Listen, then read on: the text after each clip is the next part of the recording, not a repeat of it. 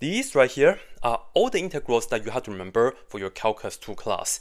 And what I mean by that is, if you encounter one of these integrals right here, such as this one, you need to be able to put down the answer right away.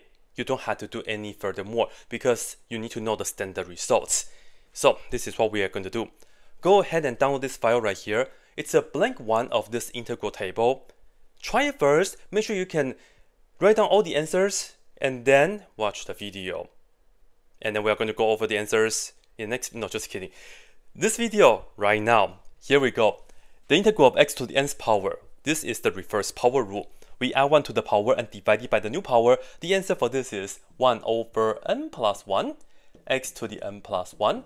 Done. And then you can put on plus c.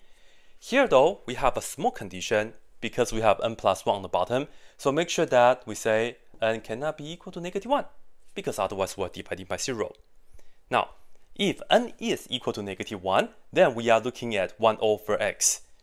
What's the answer for that? The answer is ln. Yes, ln x. And then you attach an absolute value of it, and then plus c.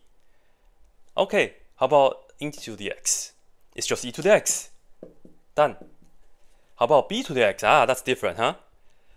Okay, if we are taking the derivative, then we just have b to the x times ln b. But here we are doing the antiderivative. We will have b to the x, but divided by ln b.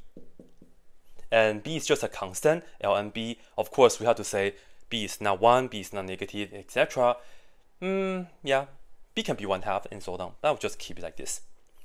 Now, what about the integral of sine x? The answer is not positive cosine, no, but rather negative cosine x. Because if you differentiate cosine x, you get negative sign. You need another negative to get a positive. How about if you have the integral of cosine x?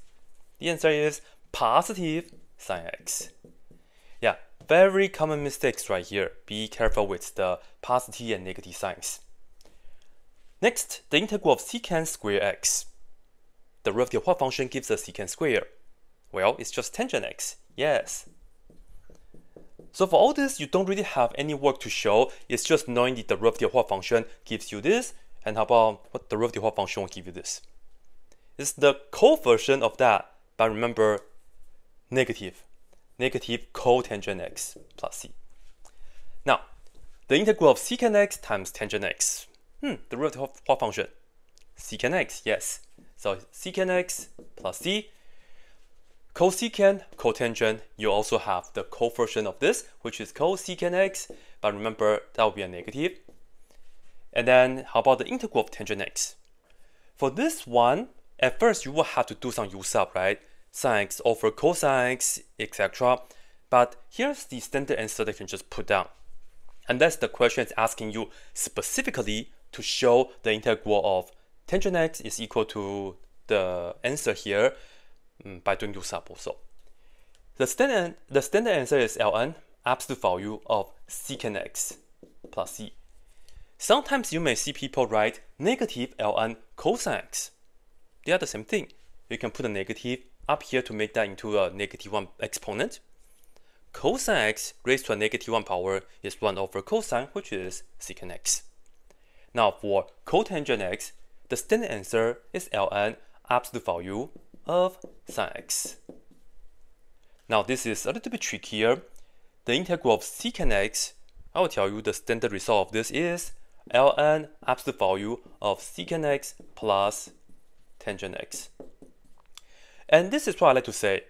When we are doing integrals, sine and cosines are best friends because you can see that right here.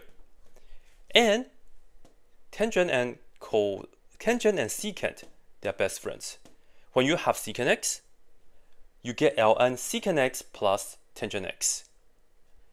The integral of tangent x is just ln of secant x. So they do look similar.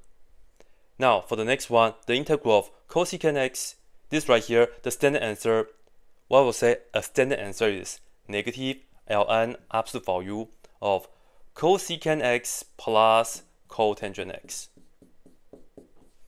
Now, sometimes you may see people write positive ln absolute value cosecant x minus cotangent x. Same thing, they are equivalent. You can try to do some trig identity work to show that. But yeah. And before we continue, I just want to mention that I don't know if your Calculus 2 class is going to cover the integral of cotangent x, cosecant x, and also cosecant square x, or this one right here, the coefficients right here. But you still have to know integral of cosine, that's for sure. It's just, like for example, when I teach Cal 2, I tell my students you don't have to remember this, this, and this, because there are so many things to remember already. Plus, this is really similar to the original version, like the secant version, right? Something like that. Anyways, depending on what your teacher is going over, ask your teacher to see if you have to remember them or not. Right, last two. 1 over square root of 1 minus x squared. This right here is inverse sine of x. Definitely remember that. Lastly, integral 1 over 1 plus x squared. This right here, inverse tangent. Again, the derivative of this gives you that. The derivative of this gives you that. So if you got all of them right, great job. If not, then it's okay.